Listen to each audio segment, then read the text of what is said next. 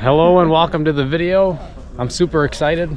Right now we're on an actual farm. I think it's a pretty big farm for Switzerland. So we're gonna see the place. I'm pretty sure it's a dairy. They might do other things as well. Hopefully we learn something. I'm super excited. So enjoy.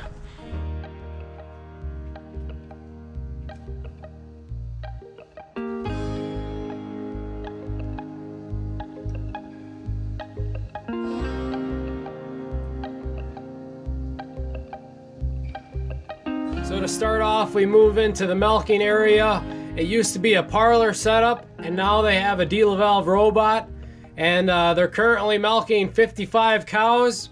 The robot can handle up to 70, which is pretty standard for all milking robots. And they've had this DeLavalve robot for 2 years now, and they said they really liked it. And like most robotic milking setups, every cow in the milking barn has a collar, kind of like a Fitbit, to track their activity levels and how often they're coming to the milking robot or the milk machine, how healthy they are, keeping track of them, making sure everything's going good. I do apologize if anything did get lost in translation. My family members were doing their best, and I was trying my best to keep it basic when I was asking questions.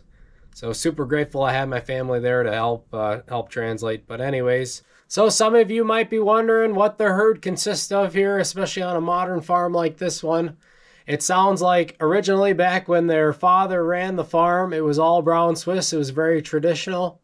And now they have a mixed herd where out of the 55 cows, 10 of them are brown Swiss. And then the rest are Holstein, a mixture of red and white Holstein and black and white Holstein. And talking to the brother that is on the cattle side of the operation and enjoys all that, I asked him what his favorite breed was, and he said that he is a fan of the Holsteins. He says they're a lot easier to work with when it comes to the robots. They're a lot less stubborn. They're more relaxed around the robots. They're easier to get into that pattern, a lot easier to work with and deal with, and a lot better for that system. And I think they produce just as well, if not a little better. So he said he was a fan of the Holsteins, which obviously we were super excited to hear, but they're still keeping some of that tradition, keeping some of those brown Swiss around, which I think is a beautiful thing as well. So like a lot of robot milking setups, you got to have something to incentivize the cow to come to the robot every 8 to 12 hours. What they're offering at the robot, from my understanding, it's a molasses pellet and then an egg white as a protein source. I believe that's what I was understanding. They're getting some type of protein and they're getting some type of sweet treat at the robot, which is really cool.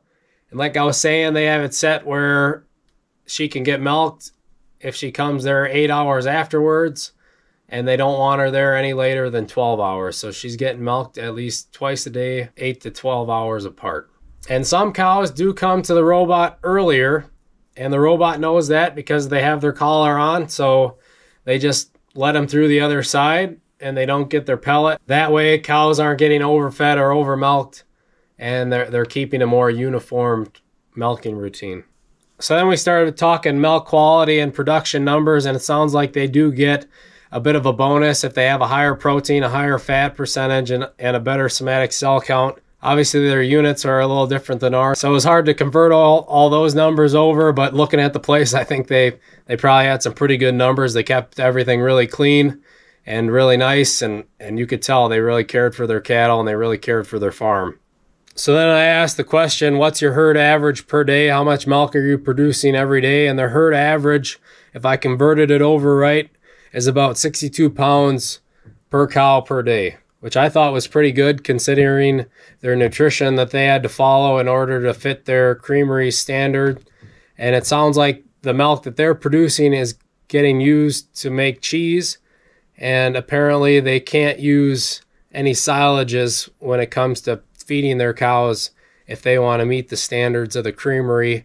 I suppose it makes a different tasting cheese or something like that. We can talk about their diet a little more when we get over to the manger. And now looking into the freestall, you can kind of see a new addition here on the left side of the screen. And it sounds like a year ago they added that on, and then they were able to add 20 more cows to the herd, bumping them up into the 50s. And then at the same time, they also upgraded their their feeding machine, their TMR, and we'll get to that in a little bit. And they also have a robot scraper to help with the manure. And it sounds like they're liking that. Every once in a while, a cow might bump it or throw it off of its track and interfere with it. But other than that, they said they really like it. So now let's move over to the other side of the barn here. Let's move over to the manger. We can talk a little bit more about what the cows are eating, what their diet's looking like. So as you can see, as we're walking over here, there's a lot of overhead storage. You can see there's those big bulk bins for their, I'm guessing their molasses pellets and some of that egg white, that protein mix, whatever they're using for a protein source. There also is a lot of dry hay storage. So I kind of hinted at it earlier. Their cow's diet is primarily dry hay, and I think that is to meet the standards of their creamery. I suppose it probably affects the way the cheese tastes and the type of milk. In my eyes, for a primarily dry hay diet, and they're still getting 60 plus pounds per day per animal, that's looking pretty good in my opinion. So on either side of the alleyway here, they have feed storage. He has a Lely overhead crane system that is dumping into a Lely robot TMR or feed wagon, whatever you'd like to call it, which it's really cool to see all the automation on this farm. Looking at the hay storage, he's got 3 separate bins of loose dry hay, which I think has to do with the quality of the hay or which cutting of the year it was from. He's shooting for at least 4 cuttings a year, and it sounds like the first cutting of the year is the most important. It's the one that has the most nutritional value and the one that he looks forward to the most. It's cool to see that they're shooting for a higher amount of cuttings. They're kind of following that modern pattern. Get a higher quality feed, cut more often throughout the year. I can't get over those crane systems they had in Switzerland. Those are super cool. I haven't seen anything like that in any of the barns I've been to in the US. Super unique, and it looks like it's working well for them. Moving outside, I just can't get over how beautiful the landscape is, especially on this farm. They keep everything super clean. And now we get to look at the machinery side of things, which I'm pretty excited about. We first get to look at their biggest tractor on the farm. It's a JCB. They use it to haul liquid manure around and I believe apply it as well. It's got a really cool paint job on it. I don't know if you can buy it like that with the Alps on the hood and the black hood and then the Alps on the tanker as well. I'm assuming that's custom, but talk about a beautiful rig. Now don't be fooled by this JCB. These guys love John Deere tractors. Moving over to this new shop that was just finished within the past year here. They got a 5 Series John Deere there that looks like its main job is raking or merging hay, some of the lighter duty jobs on the farm. They got another beautiful manure tanker there in the background. I'll throw up a picture of that. It sounds like the other brother on the farm, he's more into the equipment, and he puts a lot of effort into keeping their equipment nice and keeping it looking sharp. And they did a custom paint job on this tanker. Just look at that. Just look at the artwork. I can't get over how beautiful that is. And this one has the application booms on it, and it sounds like that's becoming more common over there as there's more restrictions for applying manure at certain times of the year, certain amounts and application types. Moving on to more John Deeres. These guys love their John Deeres. They got 2 almost brand new looking 6 Series John Deeres, which seem to be the 2 main workhorses on the farm. Right now during the winter, they have custom plowing jobs, custom plowing contracts they got to keep up with. So they got big blades on the front, and they got big salt spreaders in the back on the 3-point as well. And during the summer, these 2 are hauling hay and other materials around the farm. Now, I wasn't kidding when I said these guys really like their John Deere. They even painted their telehandler and their forklift John Deere green to fit the theme. They also got a little John Deere mower there as well. Now, some of you might be wondering, since they love John Deere so much, why didn't they buy an 8 Series John Deere instead of that JCB? And I asked that same question. The reason they went with the JCB is because they could go up in horsepower and still stay narrow enough to make it down the roads and fit into tight spots and travel from farm to farm. And now the last John Deere here tucked away in the shed is an old 3120 restored. My, is that a beautiful tractor. These guys really take pride in upkeeping their equipment and making sure everything's nice. Before we move on to the next farm, I wanted to let you guys know that they do more than just milk cows here. They also raise chickens. They raise a lot of small grains to sell, and they also do some custom farming along with some logging as well. They're pretty diversified. A really nice, new, modern family farm. They definitely got something to be proud of. Super happy, super grateful that they were able to give us a tour today. Now moving on to another farm. This was a shorter visit later in the evening, but it was more sentimental for me. This was one of the farms I got to see the last time I was here in Switzerland.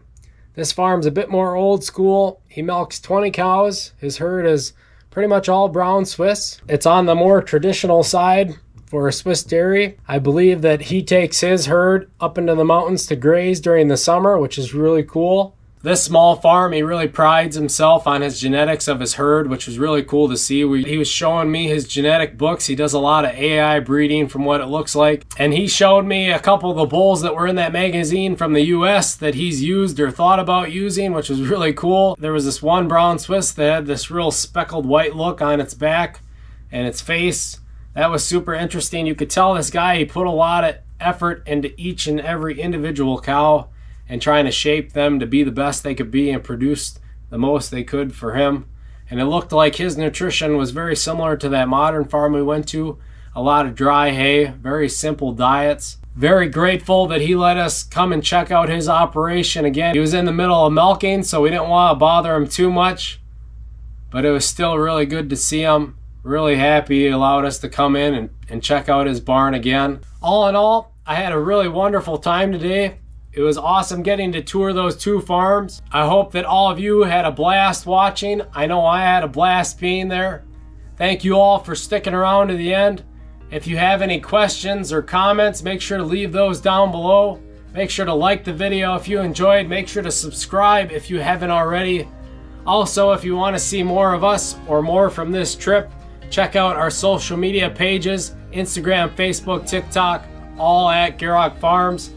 And if you ever wanted to send us something, we do have a P.O. box as well. But that's going to wrap up the video. Thank you to both of those farms for letting us tour their place. And thank you to every single one of you watching the video.